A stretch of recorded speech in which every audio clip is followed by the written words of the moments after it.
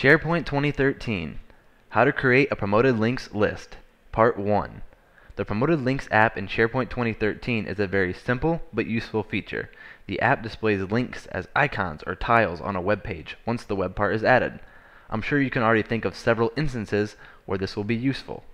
This is part 1 of 3, which will cover creating a promoted links list and a new link. Let's get started. From the home page of your SharePoint site, on the quick launch, click Site Contents.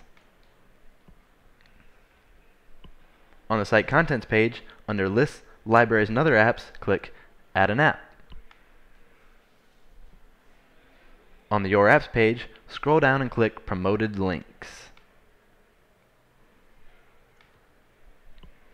In the Name section, give it a name. For this example, I will call mine Promoted Icons. Click Create. Back on the Site Contents page, locate and click on your Promoted Links list. In this example, Promoted Icons. At the top of the page, click Items to expand the ribbon. In the New section, click New Item. For this example, I will enter the following information: title, company, tasks, background image location. This is a image that I've stored in a SharePoint library, so I will go get that URL. It's my picture library. Click on the icon, and I'll click on the icon again. I'll copy the URL, and I'll paste it right here. Description, link to team, whoops, if I can spell, tasks list.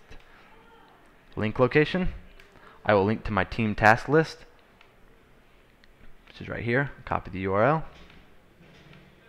and paste.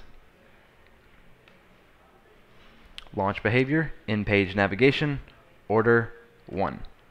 I'll review my settings. Whoops, good thing I reviewed it. Title, company, tasks. Background image location, check. Link location, check. Launch behavior, in-page navigation, order 1. Click Save. You will now see your new promoted link company tasks in the promoted icons list. Remember, there are still 2 more videos to go. But I thank you for watching. This has been a presentation by Jeff Taylor with the SharePoint at Rackspace team, and have a great day.